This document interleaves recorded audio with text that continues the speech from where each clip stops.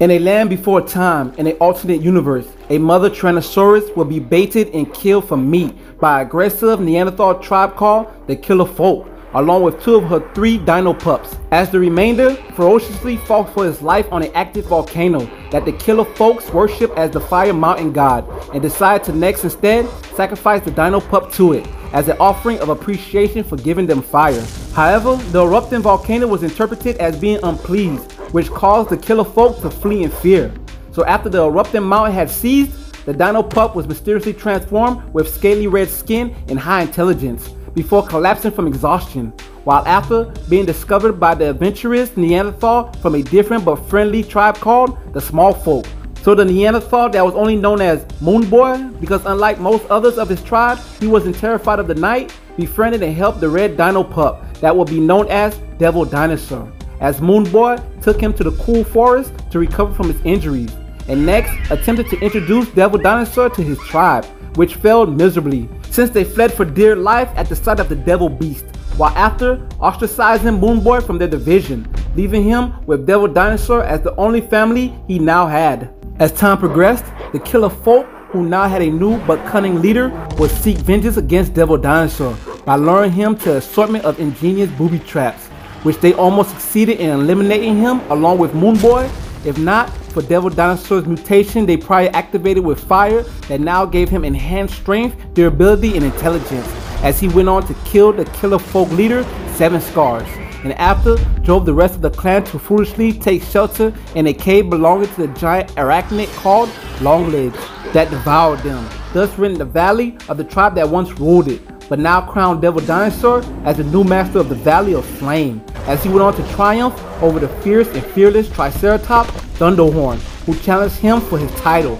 and paid for it with his life. Thereafter, Devil Dinosaur took on and defeated the mighty fearsome outsider called Giant, who wore Thunderhorn's decapitated head as a souvenir and was causing destruction in the valley after the loss of his cub. Nevertheless, Moon Boy cleared the confusion and Devil Dinosaur saved the giant from certain death, and allowed him to leave the land with his cub that was now found, while simultaneously forming a truce. Moreover, Devil Dinosaur would become a legend in Dino World, defending off hostile alien invasions who came to clear the land of all organisms in order to expand their base of operations. But Devil Dinosaur, who was accompanied by the Hill Folk and Forest Folk tribe, strategically caused a swarm of giant ants to attack and destroy the power circuits of the aliens in their aircraft, thus saving the land known as the Valley of Flame, and then after defeated the Dino Riders, who sought to capture him as a prize for their leader to conquer the lands, but failed when Moon Boy convinced his old tribe to bravely aid in battle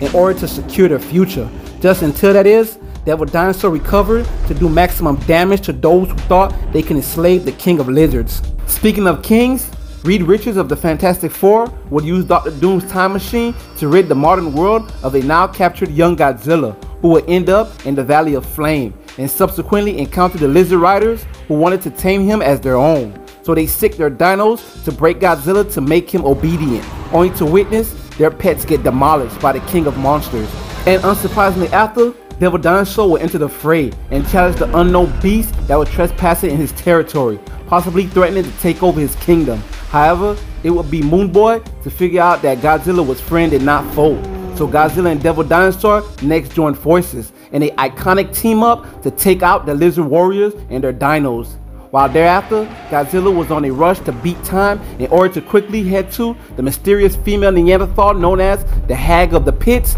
Fire Pit of Time, when it erupts, which would and did send Godzilla back to New York to unleash his vengeance.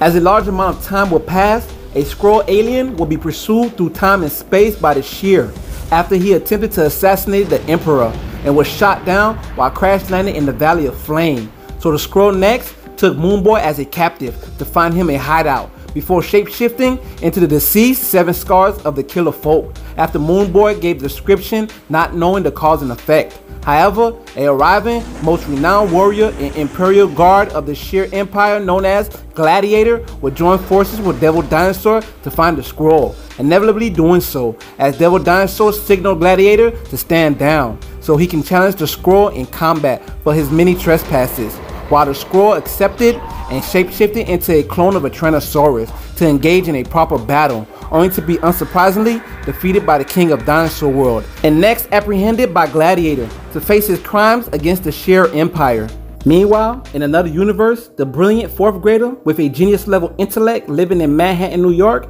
named Lunella Lafayette, will be late for class again after being lost in her inventions and made fun of again by some of her classmates when they call her Moon Girl because of her superior intellect that often caused her to daydream and invent strange gadgets while being bored with her school, which her parents would come to realize. What's more, Luna was an Inhuman, a race that dated back to prehistoric days after Kree aliens experimented on a group of Neanderthals, giving them a genetic boost so they could become their soldiers to fight against the Kree's sworn enemies, the Skrulls. But for some reason, they later abandoned the project. Moreover, Luna was concerned about the Terrigen mist that accelerate Inhuman's genetics advances, possibly either unlocking special abilities or deforming her into a monster. Moving on, Luna will uncover a Kree Omniwave projector after searching for their technology, while the next day in Dinosaur World, Moonboy would discover one too that was in possession of the Killer Folk tribe who wanted to sacrifice a small folk for a blood ritual,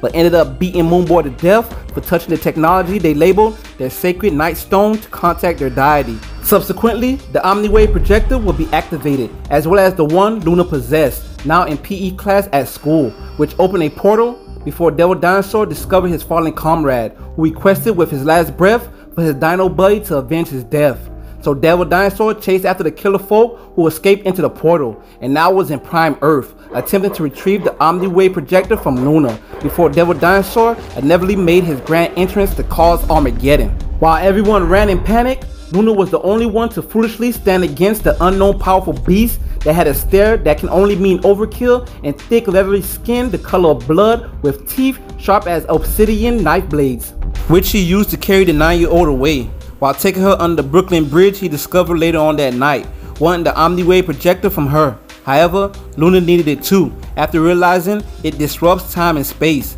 so she wanted to reverse engineer it to try and neutralize the Terrigen cloud effects on Inhumans, after she headed home first, while leaving Devil Dinosaur behind, when suddenly she found herself held captive by the Killer Folk, who took the Omniwave projector from her. Nevertheless, Devil Dinosaur will come to her aid while securing Luna's safety by placing her on a light pole before dealing with the Killer Folk who managed to escape with the Omniwave projector after jumping in the East River. Following this, the media will dub Luna Moon Girl, courtesy of her classmates. So Luna next decided to join forces with Devil Dinosaur, who she let sleep in her secret lab under the school building, to later help her search out the Killer Folk who had possession of the Omniwave projector, when all of a sudden a fire broke out in the science lab, while her teacher and classmates were stuck inside. So nevertheless, Devil Dinosaur had to make his superhero debut with the assistance of Luna, who guided him to make like an evacuation slide and bring everyone down to safety, while soon after,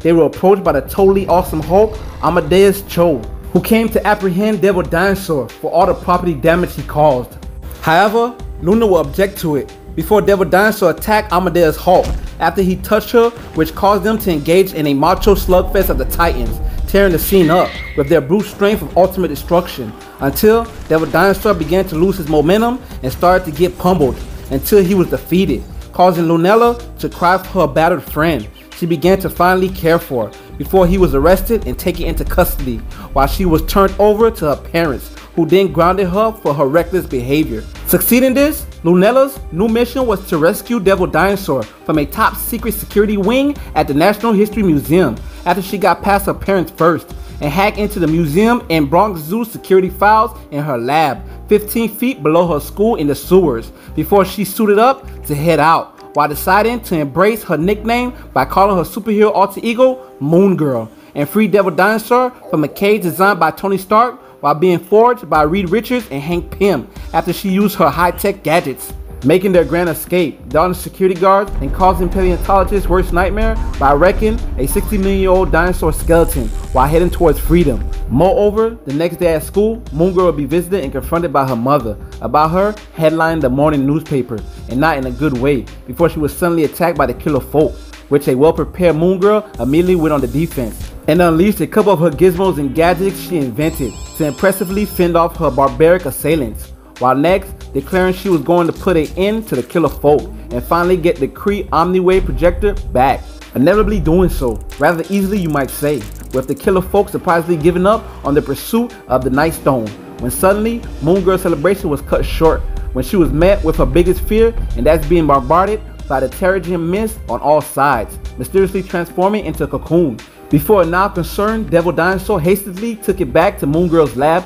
in the Lower East Side of Yancey Street and curled up with it, not sure of the fate of his beloved friend. So when her cocoon finally began to hatch days later, she emerged more or less the same to the naked eye, when in reality, the Terrigenesis transformation unlocked her ability to swap and link consciousness with the 9-ton Devil Dinosaur when she became enraged, hungry, or experienced other strong emotions. Meanwhile, Devil Dinosaur's conscience was in Lunella's body, causing a ruckus at her PS-20 school. What's more, a 9-year-old felon in life Kree alien named Melvar, aka Kid Kree, was seeking to prove himself to his father by capturing an Inhuman his race felt were defectors from the Kree Empire and needed to be apprehended. So he chose Moon Girl as a possible easy target to take home as a war trophy, which proved not the case. When all of a sudden, the Muslim Pakistani American Inhuman teenager from New Jersey named Kamala Kane, aka Miss Marvel, showed up by way of Amadeus Cho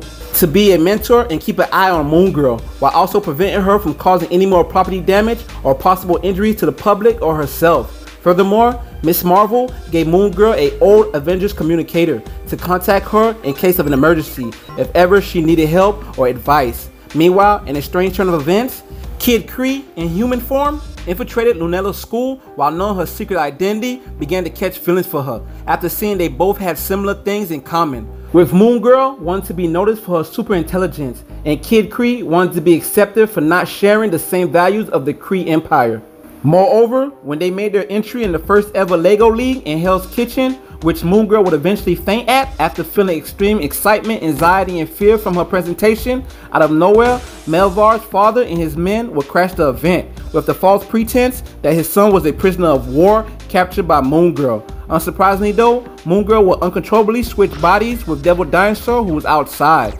and next immediately burst into Jacob K. Javits Conventional Center to retrieve her body that was being controlled by Devil Dinosaur and place it in her cybernetic ceratopsid Lego exoskeleton prototype she built after she programmed Devil Dinosaur's autonomic mechanism into the artificial nervous system so it can react just like him during the battle. Before Moon Girl consciousness inevitably returned back to her body, and Melvar had no choice but to return home with his father, so not to cause any more problems and issues for both parties.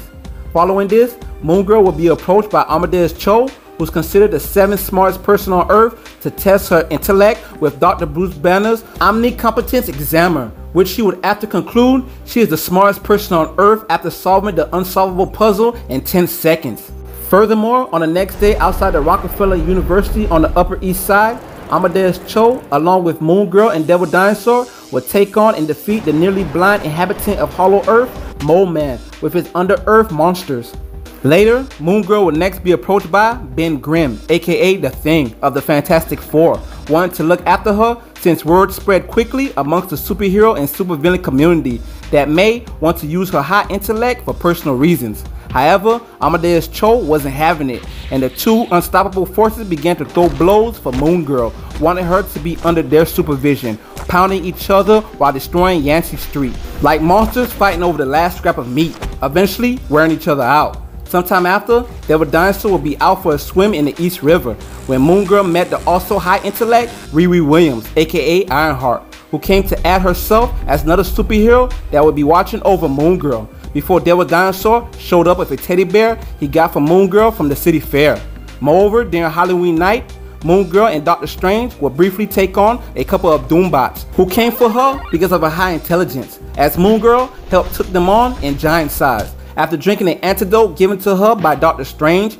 that was meant for Devil Dinosaur after he shrunk him with a magic potion that wears off in a day or two. And when an army of Doombots amassed in the Lower East Side neighborhood of New York City, looking to attack her on Thanksgiving Day, Moon Girl along with Devil Dinosaur distress call was heard when they brought in old and new friends like members of the X-Men, who she prior to helped when she was called in by Miss Marvel during the war between the X-Men and Inhumans, because the X-Men wanted to destroy the Inhumans' Terrigen clouds that unlocks their true ability and preserves their legacy, while unbeknownst to the Inhumans, the Cloud also acts as poison to the X-Men and threatens to extinct mutant kind altogether. So she aided in helping the mutant Forge build a miniature version of the machine he designed to pull in all the Terrigen gas, then compress it into a solid state so it could easily be incinerated. Furthermore, Moon Girl would get another distress call, this time from a girl named Illa, lost in space. So Moon Girl built an interstellar spacecraft labeled Moonmobile, along with life model decoys to perform her daily operations during her absence.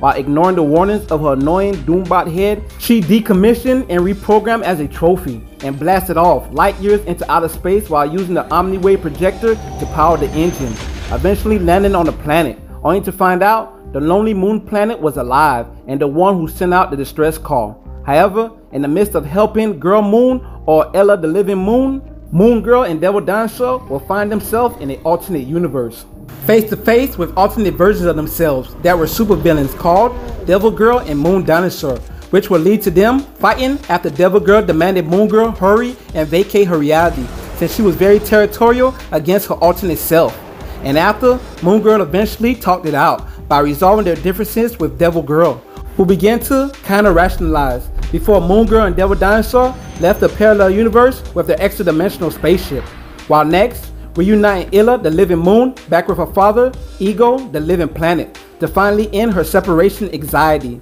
as Moon Girl and Devil Dinosaur left to head back in time to the Valley of Flame to prevent the moment before Devil Dinosaur entered her reality and Moon Boy was tragically killed by the Killer Folk, causing a quantum displacement. Unfortunately, with a heavy heart, Moon Girl had to make the hardest decision of her life by leaving her best friend, Devil Dinosaur, with his original friend, Moon Boy, in his rightful timeline, and head back to hers before throwing the depleted Omniwave projector into the trash to finally end that chapter in her life. As time progressed, with Moon Girl now forming a close bond with the Thing, and going on several escapades with him and the Human Torch, Johnny Storm, as the Fantastic Three, since the leader Reed Richards was absent, they would gift her old Fantastic Four tech and the decommissioned humorous robot Herbie, who was created by Reed Richards himself. Nonetheless, when a Super Skrull was attempting to summon the ancient universe-devouring entity known as Omnipotentus through a portal, after the Fantastic Three was warned by Galactus, the bringer of life,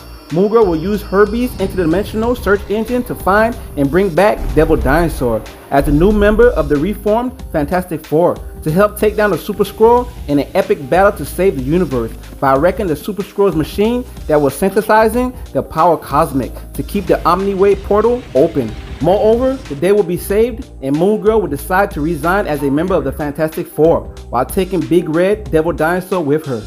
Later, after a good amount of time had passed, Moon Girl would try to block Devil Dinosaur's mental connection with her to prevent swapping conscious again by activating all three of her robot's neurons and redirecting them by ramming them into the pseudo-matrix helmets, which Doomhead would once again believe was a bad idea, until it was too late and Devil Dinosaur was transformed into a human boy, who she would later name Devin, while trying to explain his existence to both of her grandparents that she hangs out with every other Tuesday after school. Soon after, Moon Girl and Devin would encounter the Wrecking Crew, who were sent to demolish her school, and in the midst of all the chaos, Devin would transform back into Devil Dinosaur after the metamorphosis worn off, and went on to unleash a world of hurting upon a group of criminals that was given Asgardian powers. Thereafter, after 18 failed trials, Moon Girl would discover that during the full moon lunar phase, she and Devil Dinosaur would spontaneously switch conscience. Moreover, Moon Girl and Mr. Fantastic Reed Richards would get into a friendly head-to-head competition to test who really had the higher intellect through a series of scientific challenges collaborated to a differential scoring system, which she would go on to impressively win and undoubtedly earn the prestigious title as the smartest person in the whole world. That being said, Lunella Lafayette is Marvel Comics' Moon Girl.